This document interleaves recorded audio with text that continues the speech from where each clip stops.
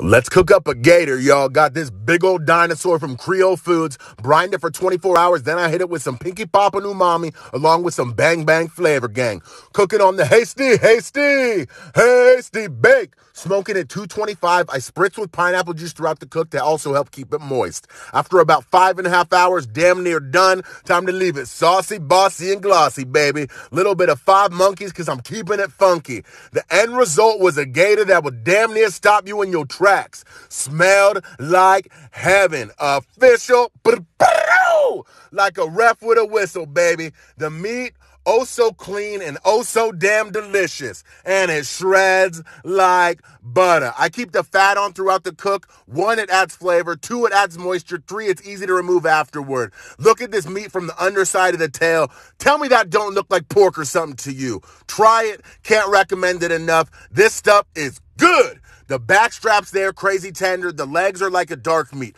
What we have here, that's some of the tenderloin from the back. There we got the tail meat. We also got some beautiful gator ribs that I'll probably deep fry for some added texture. I used all this gator meat to make a beautiful gator grits. Gator and grits, y'all. Bang, bang, Flavor Gang.